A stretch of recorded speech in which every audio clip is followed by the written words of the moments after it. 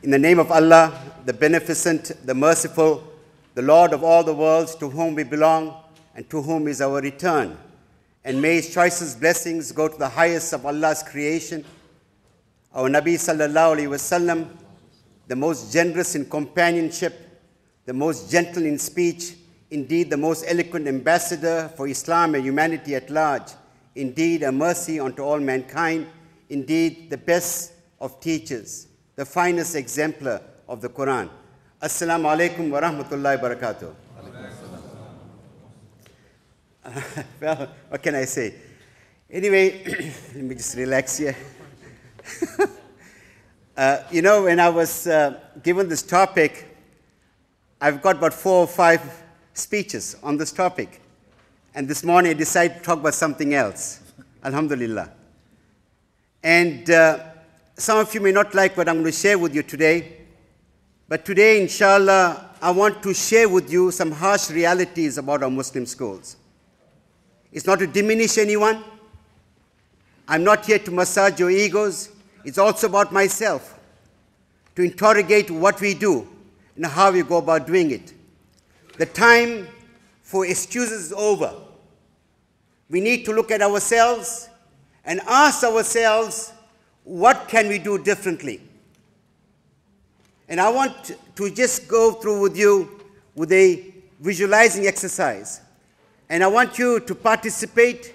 And remember, it is said that if you do not change 48 hours after a presentation, it's unlikely you're going to change.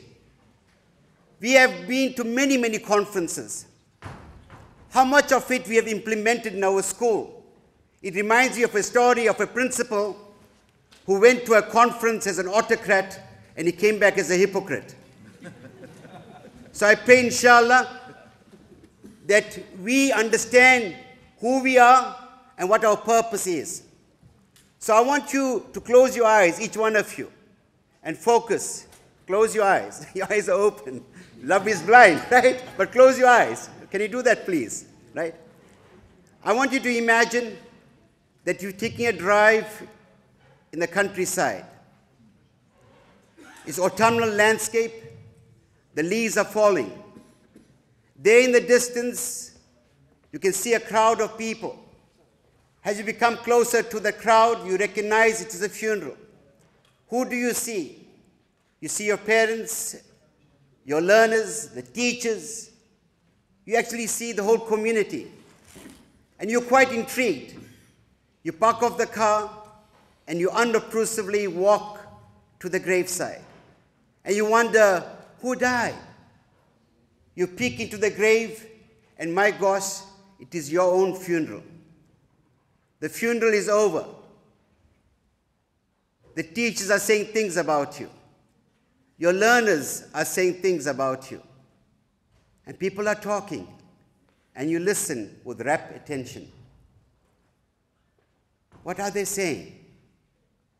What are they saying? You can open your eyes.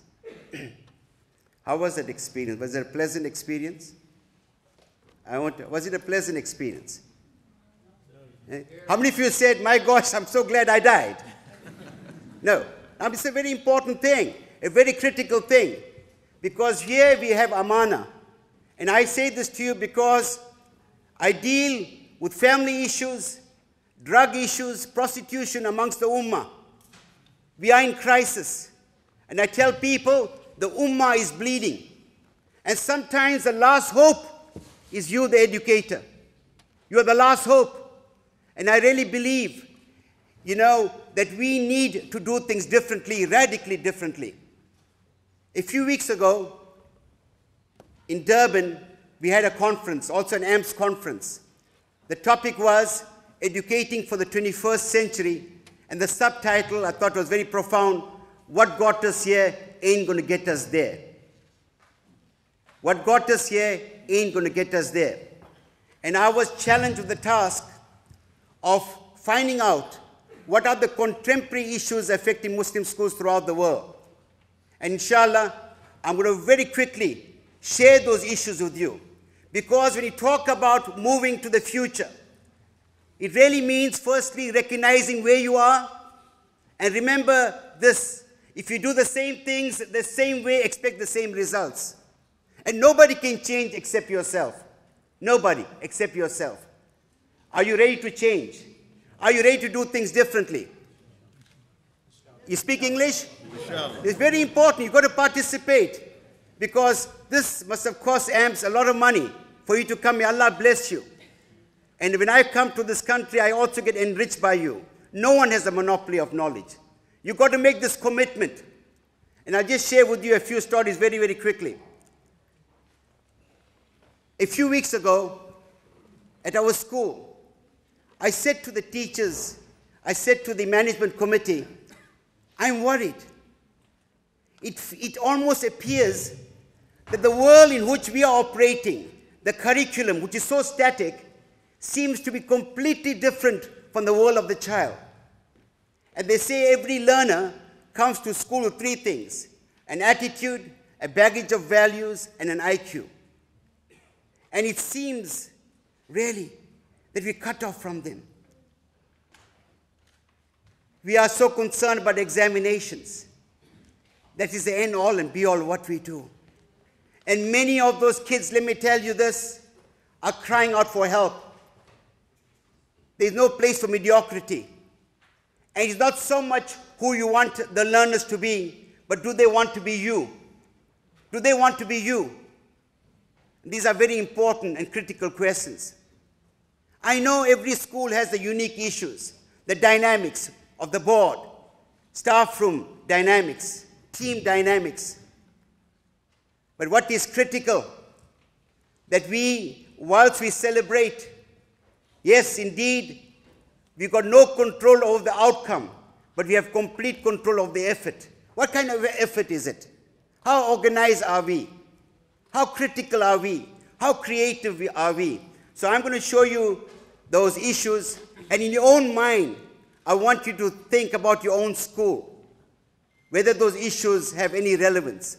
So when I showed these issues to the South African audience, and all of them said each of these issues also prevails in our country.